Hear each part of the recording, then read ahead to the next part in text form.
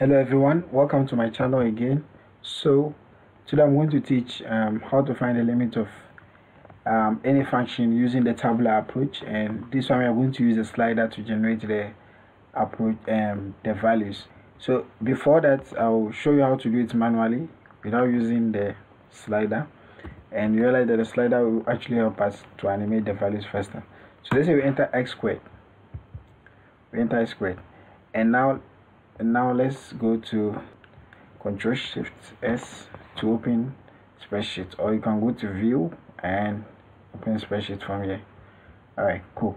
So now I'm going to enter my values that I want. Let's say we are approaching 1, so that means I'm going to approach 1 from the left and from the right. So this is 0.5, 0.9, 0.99,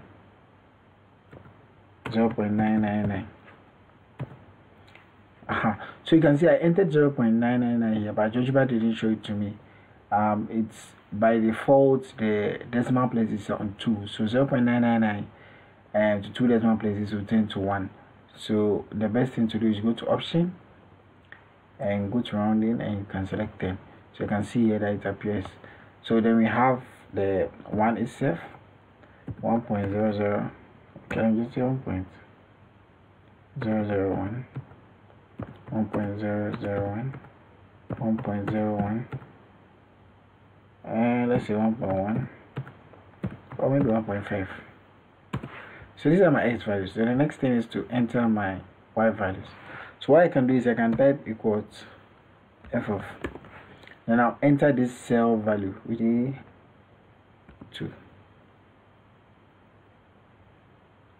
The function value of what a2. Do you get it? I'll press enter. Then the next thing is come back to the same thing and then click on this small arrow and drag it downwards. So you see that we have the values here nicely recorded, so that means we can actually enter the values ourselves. But if you don't want to do this and want to use the slider to do that, and that's awesome because it will save time for you. So what I'm going to do is I'm going to delete all this and I'm going to call my slider. So now so click on this place first and then click on the slider and come here. So we are approaching 1. I can leave it as a number. We are approaching 1, so we can move from, let's say, -1 to 3, and we can make our increment 0. Let's say 5. Okay, let me do it something close. So let me just do 0. Okay, 0.5. 0.5 is cool. And animation, let's do it increasing once. We can make it increasing once and go there. That's it. And now what I need to do is I can type f of a here. When I type it here, it appears here. So that means x squared, right? If you input -1 here, -1 squared, you get 1. And if I keep on moving the slider, b changes as the slider changes. You can see it clearly. So what we need to do is to record the slider value.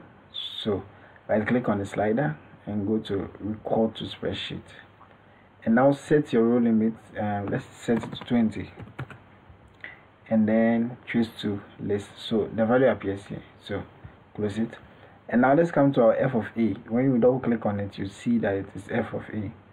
So right click on it, record to spreadsheet,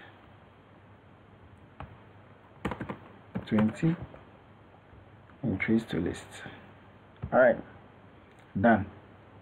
So the next thing is just right click on this and animation on. So when the slider gets to the last value, to just stop because we set it to increasing ones.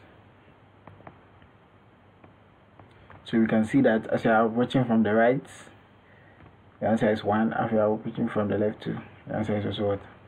1.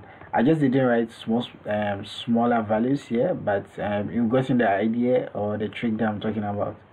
So that is it. Alright, make sure you explore more and try to solve more questions. Alright, bye, see you next time.